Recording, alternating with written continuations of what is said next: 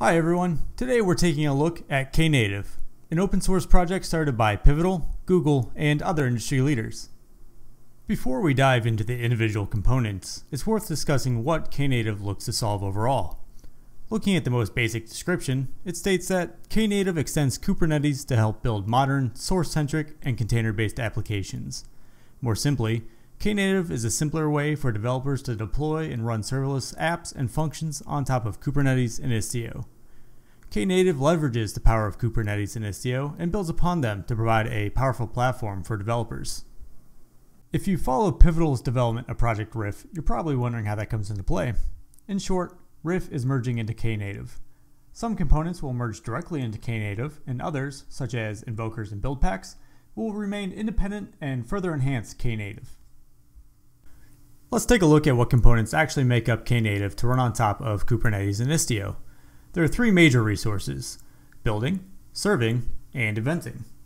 Builds in Knative are designed to be a pluggable model for defining how to go from source code to container. Builds are ran on the Kubernetes cluster using a predefined build template that outlines how to piece everything together. These build templates are shareable and currently are already made up of prevalent solutions today, including Cloud Foundry build packs. The serving component of Knative automates the flow from a container to a running function.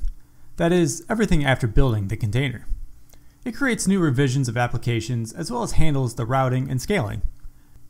As demand on the application or function grows, the application scales up.